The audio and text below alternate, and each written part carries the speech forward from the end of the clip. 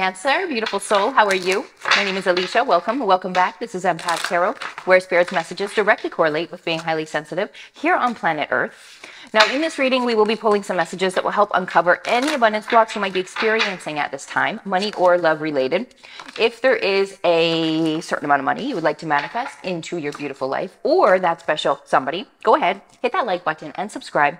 If you're interested in receiving a personal reading with myself and Spirit, all of the details will be down in the description box below, along with my husband. If you have not yet, check him out. He's over at 7D Tarot.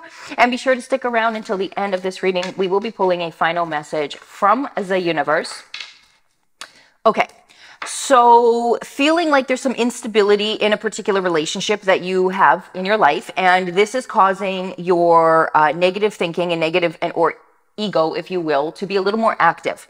And so you may be feeling a little bit uninspired, less optimistic, let's say, than your natural state. Now, remember, beautiful soul, like if you are not feeling the pull and the energy of the universe or joy or love or excitement, it's because you're fixated on something that you don't like, right? That isn't good, doesn't feel good for you. You're not happy with this situation, right? Somebody in your life might be holding you back from really feeling like you're the one in charge. And so when we don't feel like we have a choice, what happens? The ego comes out. And we try to defend ourselves and protect ourselves, right? Because we don't feel like we have a choice. So at the end of the day, remember, you always have a choice. The choice is always yours. Now, the thing is we have to practice this in our spare time as well, right? So if we've been practicing fear, then we've been practicing serving the darkness, right? And when that happens, we feel dark inside of us. We almost feel like ugly inside of us, right? Yucky inside of us. And it's not our natural state. It almost feels like sludge is inside of us. And so in order for us to, like, how does that feel like? Well, sludge, right? We have lack of energy, lack of momentum, lack of excitement, overwhelmed, easy, impatient, very defensive, and then when we feel like that, we live our lives based off of that feeling. So we react off of that feeling. We don't want to do that, right? We want to always be be coherent to what our emotions are telling us, because our emotions are meant to come up and we're meant to experience our emotions, but the mind is not meant to act off of the emotions. The emotions let us know where we're at, and then the mind thinks logically about the next step, not about dwelling what the emotions are saying. So if we are dwelling in our emotional state and we're worried, we're feeling lack here and negative here, it just goes to show that we are, again, our consciousness is focusing on that fear, that darkness. And where was I going with this? And I got caught up in this other message. But either way, we're going to get lost in it, right? We're not going to be moving forward. So the name of the game is this. In order for things to progress, and in order for things to move forward in your life, there's going to have to be some changes. So the Tower card is present. You may have already experienced these Tower moments, but either way, anything that, it's going to be changes in your life that basically just reroute you. Because the foundation that you're building your life off of right now isn't sustainable. And so for you to receive what you're looking to receive, and we can see here that good things are coming with that Ace of Wands. And by the way, that Tower card and the Ace of Wands came down vertical with each other, meaning that this change that you're going to be experiencing in your life is going to bring you to a new time, a new vision, a new perspective, a new opportunity, a new job, a new house, whatever it may be. But that Ace of Wands always represents movement and growth in the physical plane. So it's going to be something that is going to be feeling very progressive for your spirit. So just trust in the process, because when you do go through, because you came from some adversity, because you're going through, there needed to be a change, right? In whatever relationship and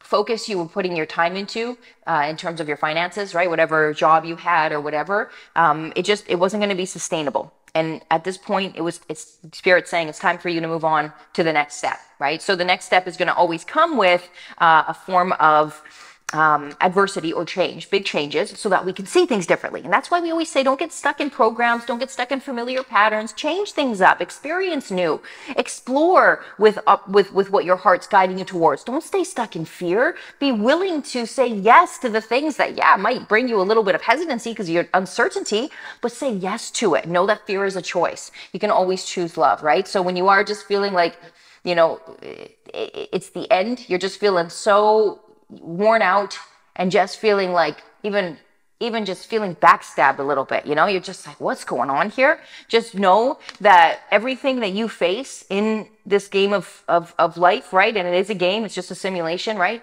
When we're part of this, understand that everything is for us to evolve. So again, whenever you face challenges, never look at those challenges as if, like, you know, this is it or what's happening. You always want to look at them and be open to receiving the answer, right? And in order to do that, we have to face our fear.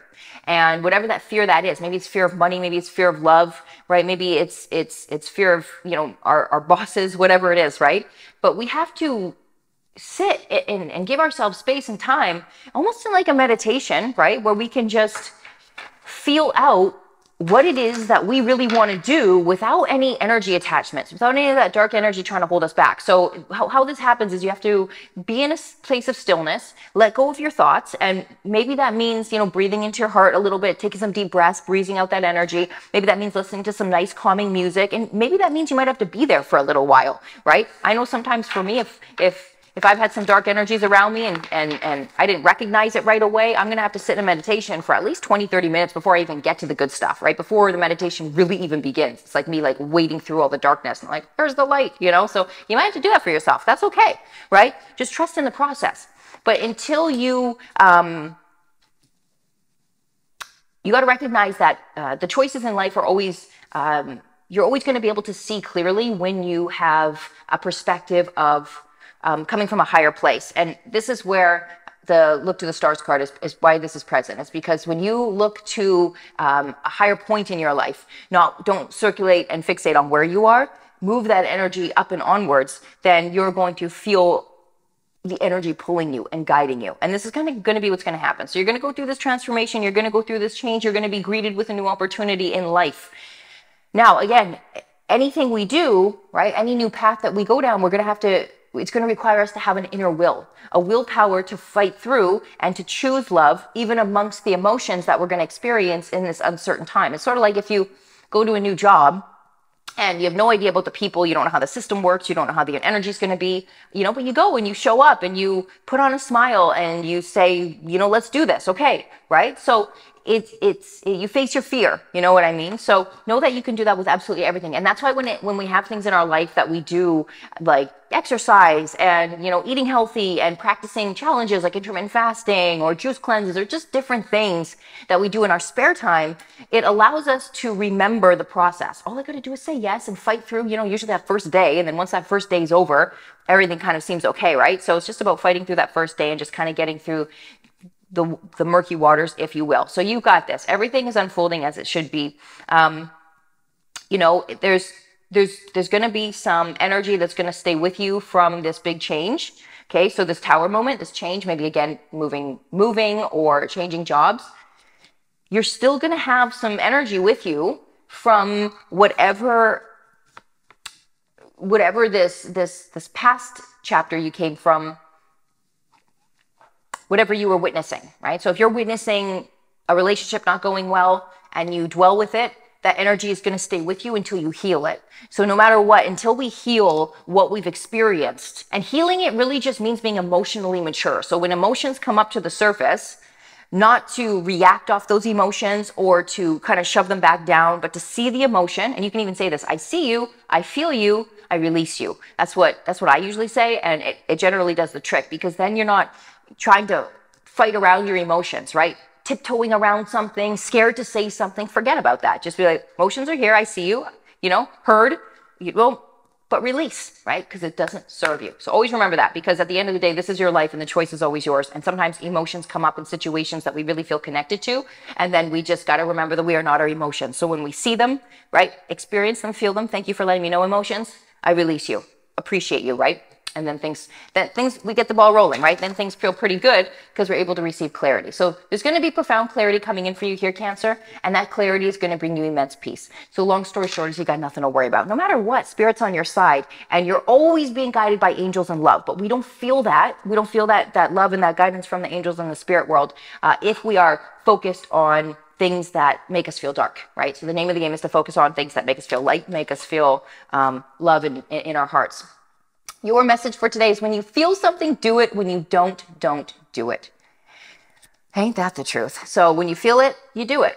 And when you don't feel something, don't try to talk yourself into it. I should be doing this. I should be better. I should be doing this. Don't even do it to yourself, because it's a waste of your energy, right? You want to always let the energy guide you. So if you feel like doing something, it's because the energy is guiding you. If you don't feel like doing something, the energy is not guiding you there. So if you try to force it, it's like you're going against resistance. And then there's a lot of resistance. You always want to just tune into where the energy is showing you. What feels easy for you? What feels exciting for you? What gives you an inner will? Because that's going to be the steps. Right? And if you really want to do something, but there's a lot of emotion, again, just see it, feel it, and release it, and that will help you move forward on your journey. We love you so much. We hope you enjoyed your reading. Hope there were messages in here for you. If there was, like and subscribe. We truly appreciate you. Spirit loves you. I love you. And until our next reading, keep shining, baby.